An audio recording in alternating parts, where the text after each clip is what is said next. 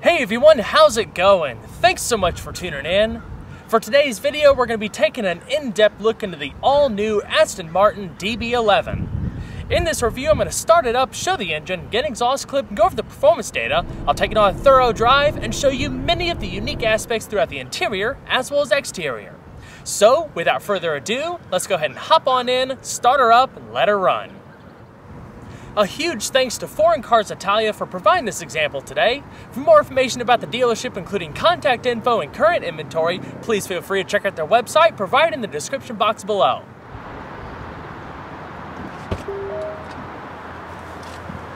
One of my favorite things about Aston Martins are the doors. They swing up and out to provide a functional benefit when it comes to clearing curbs and the like.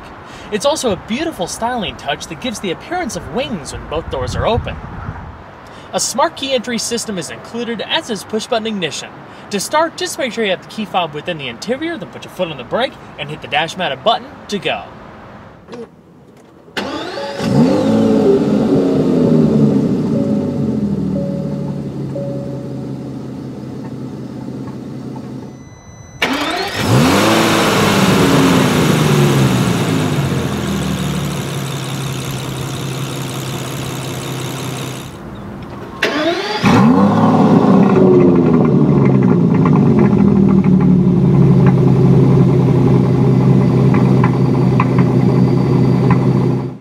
The DB11 is the latest figurehead of the DB bloodline, one that spans nearly 70 years.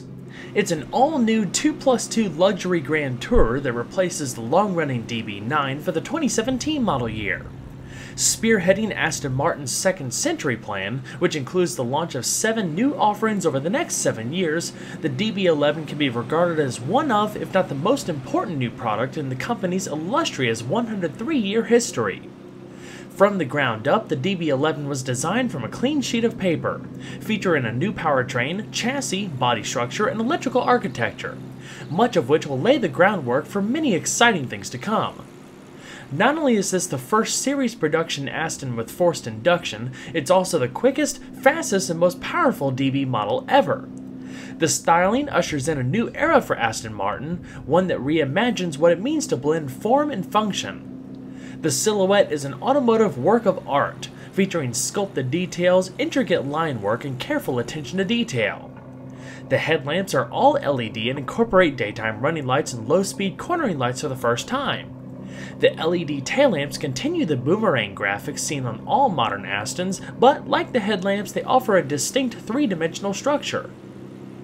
The DB11 is 1.2 inches longer, 2.7 inches wider, and 0.3 inches taller compared to the DB9. It also rides on a 2.5 inch longer wheelbase.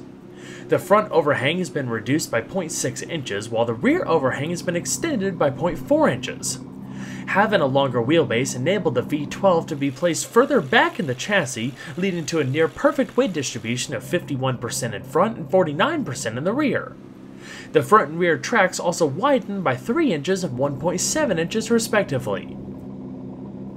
Aston Martin claims a dry weight of 3,902 pounds, which is about 33 pounds lighter than before. The body structure uses a new mix of bonded aluminum pressings, extrusions, and castings. The new front hinged clamshell hood, one of the largest of its kind, is pressed from a single piece of aluminum to minimize shut lines for a cleaner surface. Pressed aluminum also makes up the roof and doors, while composite material is used for the rear quarters, front fenders, and deck lid. The front and rear bumpers, sills, front splitter, and rear diffuser are formed from injected molded plastic. Aerodynamics also played a big role when it came to designing the exterior. The front splitter helps direct a portion of air to cool the powertrain and brakes, while the rest is channeled underneath the car to a prominent rear diffuser. Where the hood lines meet the fenders is a reinterpretation of Aston Martin's signature side strakes.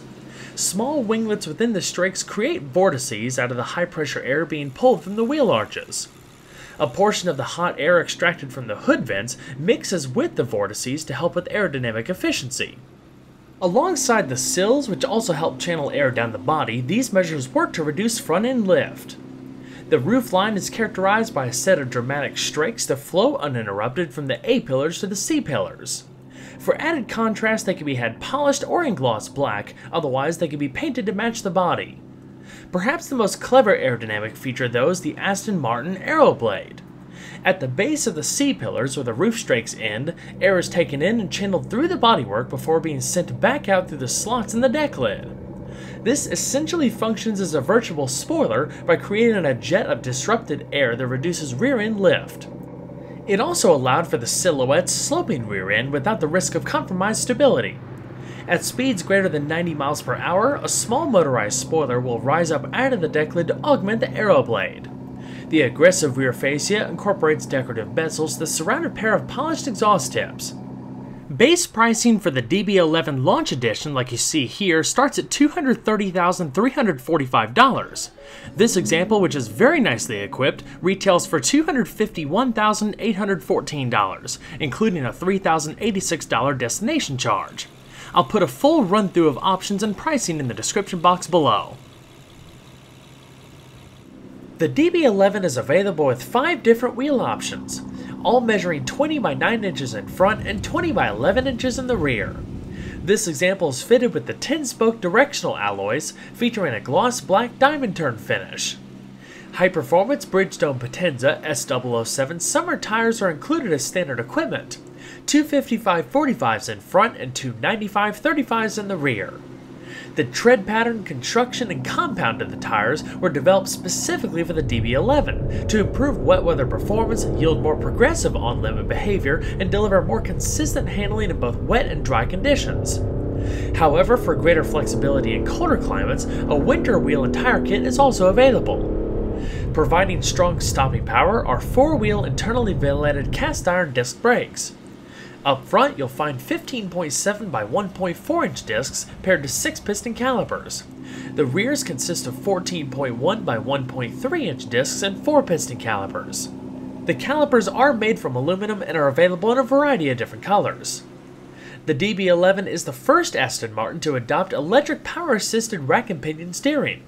It has an overall ratio of 13:1 and it takes 2.4 turns to lock. The level of assistance is speed dependent, making the steering feel lighter at lower speeds and firmer at higher speeds. By having the ability to fine-tune the steering behavior without fighting the inherent limitations of a hydraulic system, engineers were able to truly tailor the steering's feel and overall behavior to perfectly match the DB11's character. By rigidly mounting the steering rack to the subframe, all noticeable compliance was removed, leaving crisp feedback that makes you feel connected and always in tune with the road surface. The suspension design consists of independent double wishbones in front and a multi-link rear with 4 corner coil springs, Bilstein adaptive dampers, and front and rear anti-roll bars. Lateral stiffness has been increased by 60% in front and 20% in the rear thanks to stiffer knuckles, bushings, and bearings. A mechanical limited slip differential controls torque delivery at the rear wheels, while active torque vectoring, another first for Aston Martin, selectively brakes the rear wheels to assist with turn-in. The stability control system also has 3 settings: on, track mode, and off. Sensors throughout the car are able to provide data such as vehicle speed, steering angle and steering rate, lateral and longitudinal acceleration, and vertical movement to ensure the car's dynamic behavior matches your driving style. The DB11 sources its all-new electrical architecture from Daimler, but more on that later. With it comes 3 drive modes: GT, Sport, and Sport Plus. They altered the behavior of the dampers, steering, engine, transmission, and torque vectoring system to progressively increase response, agility, and driver engagement. The modes are controlled by 2 buttons on the upper spokes of the steering wheel. The chassis settings are on the left, while the powertrain settings are on the right. The DB11 is powered by an all-new twin-turbocharged 5.2-liter V12. Designed and assembled by hand, it features an aluminum block with aluminum heads, dual overhead cams, 4 valves per cylinder, and dual variable valve timing. The basic architecture is the same as the 5.9-liter naturally aspirated V12 that it replaces, including the 89mm bore, but the stroke has been shortened from 79.5mm to 69.7mm. Fuel is delivered via port injection, accompanied by a compression ratio of 9.2 to 1. Redline is approximately 7,000 RPM. Thermal management is handled by a pair of water-to-air intercoolers mounted on either side of the engine. The DB11 develops 600 horsepower of 6,500 RPM and 516 pound-feet of torque between 1,500 and 5,000 RPM. Compared to a DB9 GT, that's a gain of 60 horsepower and 59 pound-feet of torque. The DB11 is estimated to hit 62 miles an hour in 3.9 seconds and accelerate to a top speed of 200 miles per hour. Power is sent to the rear wheels through a new ZF 8-speed automatic gearbox. It's an evolution of the gearbox found in the Rapide S and Vanquish and replaces the DB9 6-speed automatic. Controlled through a shift-by-wire system known as Touchtronic, all you have to do is put your foot on the brake and tap one of the 4 buttons across the dash. Manual shifting can be performed by a set of large metal paddle shifters behind the steering wheel. As expected from a ZF 8-speed, shifts are quick and smooth, but become even quicker and more assertive in Sport and Sport Plus mode. Thanks to redesigned packaging, the transaxle assembly was shortened by about 2.4 inches, allowing it to sit more rearward to open up a greater range of adjustability for the front seats. Creating a solid link with the engine is an alloy torque tube with a carbon fiber drive shaft. Of course, the soundtrack, like all Aston Martins, plays a big role in creating a truly delightful experience for your senses. That being said, nothing is artificial. Everything you hear comes from the intake and active exhaust system. It certainly hasn't lost much with the switch to forced induction. If anything, it offers even more personality. The level of sound emitted varies depending on the drive mode. It's the quietest in GT mode and gets progressively louder in Sport and Sport Plus mode. You can even control how loud the car starts up. It's especially impressive when cold starting in Sport Plus mode, as I'll show you next with a quick 30-second clip.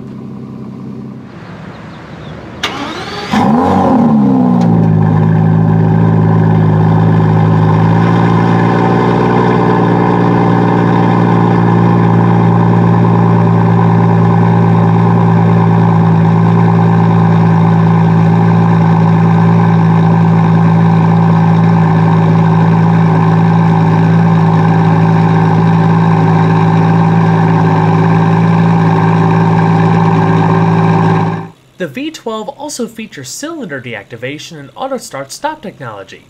The former, dubbed Intelligent Bank Activation, seamlessly shuts down one bank of cylinders when full power isn't needed. Therefore, in certain instances, such as cruising, liftoff, or even light acceleration, the V12 is able to run as an inline 6 for brief periods of time. Not only that, but it's able to switch which cylinder bank gets shut down to ensure that the catalytic converters on each side of the engine remain within their range of normal operating temperatures.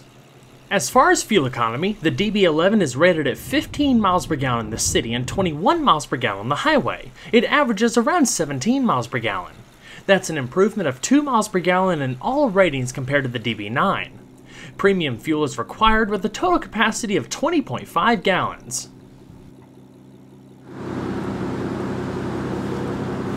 Now let's go ahead and see how she sounds.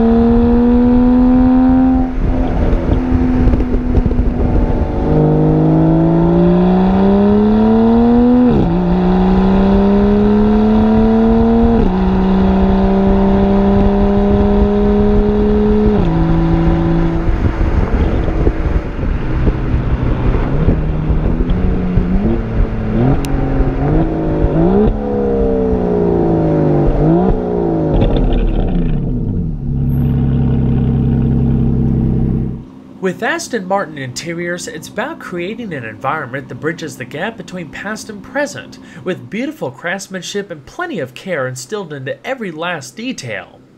The styling language is decidedly modern, but it still has a certain old-world charm that you won't find in any other competitor.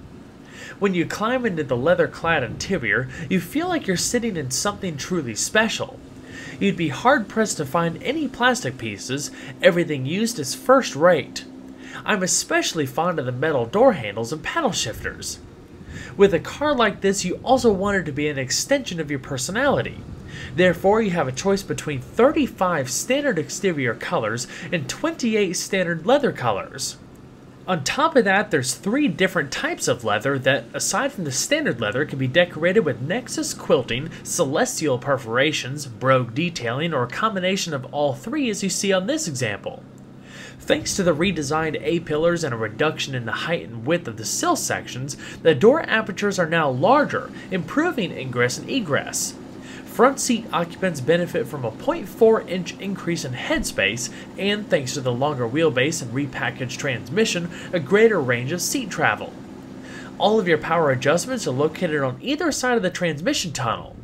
Along with 4-way power lumbar, there's 3-person memory and standard heated seats. Ventilated seats are optional. Powered side bolsters are also an option if you desire additional lateral support. As you might imagine, they're extremely comfortable and perfectly suit the character of a proper GT car. Just the right amount of support without being too aggressive. The DB11 has the best ergonomics out of any Aston Martin to date. Thanks to the Daimler-sourced electronics, everything is easy to use and intuitive. The majority of controls in the center stack are also touch-sensitive for a modern feel. The standard headliner is made using Alcantara, but there's 2 leather options available as well, including this one, which features the same detailing found in the seats. You also have a choice between 6 interior finishers, including open-pore woods, piano black trim, and 2 styles of carbon fiber. If that's not enough, the color of the stitching, seatbelts, cabin carpet, and trunk carpet are all up for personalization, in addition to custom embroidery, sill plaques, and so much more. The depth of the options list is staggering. If all of the many configurations become overwhelming, Aston Martin also offers 6 pre-selected designer specification color and trim options. Storage space is somewhat limited as there's no glove box. There are, however, lower door pockets and a generous center console. The latter is available with a trick power operating lid and contains all of your media inputs and 2 cup holders. Gaining access to the rear seat is easier now than ever before. Once you tip the backrest forward, the seat automatically does the rest. Compared to the DB9, there's 2.1 inches of additional headroom and 3.4 inches of additional legroom.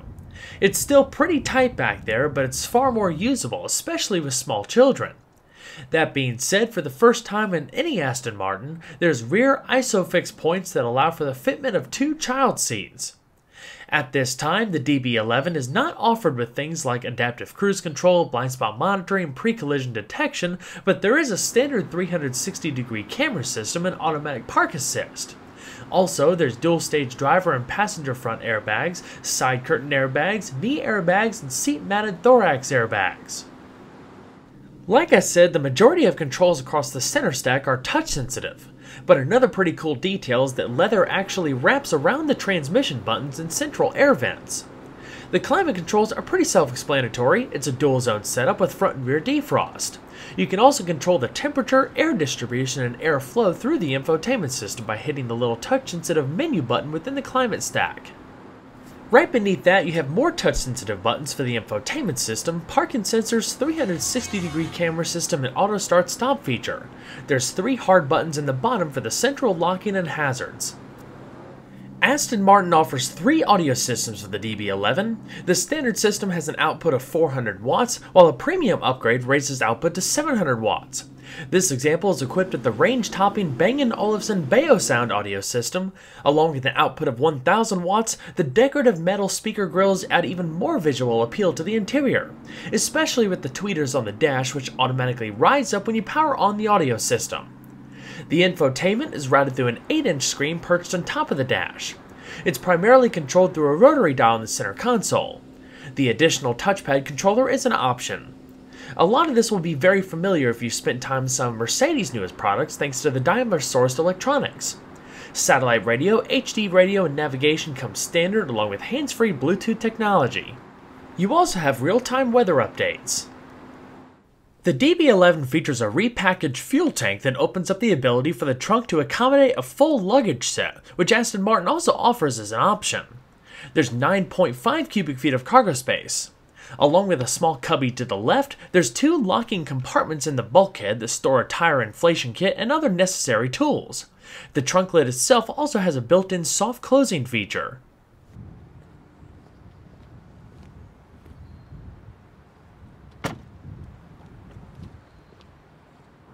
Well everyone, I hope you enjoyed the in-depth look at the Aston Martin DB11. Be sure to stay tuned next time, leave a like and subscribe today, there's always a lot more where that came from. Take care everyone.